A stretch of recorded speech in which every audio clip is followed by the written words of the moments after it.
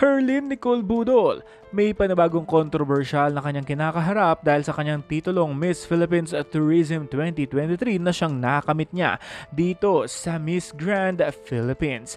Narito ang statement ng ALV Pageant Circle na humahawak sa Miss Grand Philippines.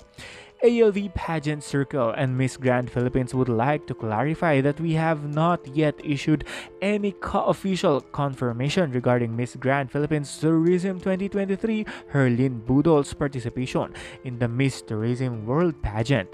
While we acknowledge the achievements of our reigning queen Justine Felizarta as the first runner-up in Miss Tourism World 2022, we would like to clarify that we have since ceased from using the Miss Tourism World Philippines title.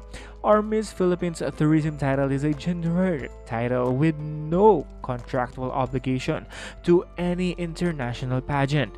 Henceforth, our choice of global pageant may vary year after year, depending on the ideals and visions of the organizations.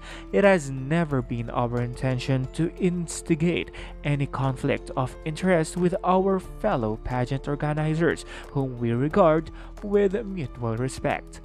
We are excited to announce that Miss Philippines Tourism 2023 will be competing in a different international tourism pageant, which we will announce very soon. End of caption. Kung mapapanood ninyo ang interview kay Sir Wilbert Tolentino matapos manalo itong si HERLENE Nicole Budol, na siya nga daw ang magre-represent sa November para sa Miss Tourism World 2023 sa London. At sa ngayon, ano kaya maging reaksyon ni HERLENE Nicole Budol sa panibagong challenge sa kanya? Dahil noong siya'y nanalo, alam niya na siya ang magre-represent para sa Miss Tourism World ngayong taon sa London. Pero hindi pala dahil sa official statement na galing mismo sa ALV Pageant Circle. And that's all for now. This has been Jay Kumanangan TV. Thank you for watching. Don't forget to like and subscribe.